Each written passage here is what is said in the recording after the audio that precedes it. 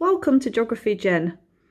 This session is going to be all about using OS maps and what contour lines are. So what you should be able to see, because I've drawn an arrow on the map and I'm now pointing to it with a pencil as well, is you should be able to see this little reddy brown line here, and you should be able to see lots of them on the map here. Now what these show is they show the height of the land above sea level, and they're recorded in meters. So what this tells you is this little bit of land here is 88 meters above sea level. These little lines are called contour lines.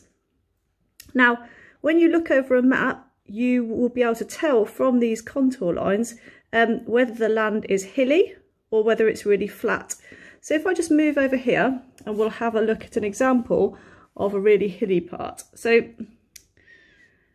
where they've written the height of the land on the map, like here, this is the spot height. That's what the definition is. So it's where they've written the height of the land. So this is 162 meters above sea level. Now what you might be able to see is if we look along this area here, the contour lines are a little bit further apart.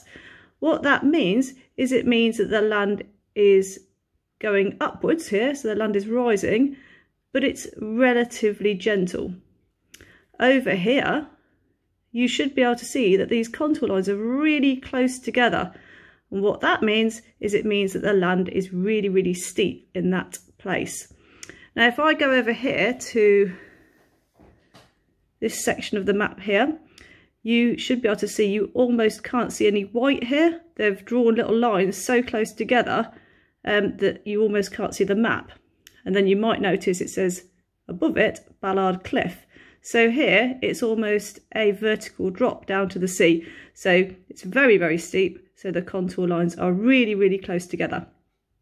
And then you can see that if you were to walk on this path down here, you should be able to work out, because the contour line numbers are decreasing, you should be able to work out from that walking down here, you would be going down from the top of the cliff down a hill.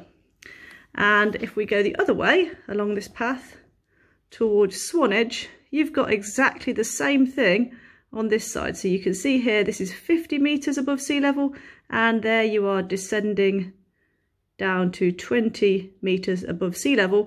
And here you can actually see the beach as well, which is going to be only just above sea level.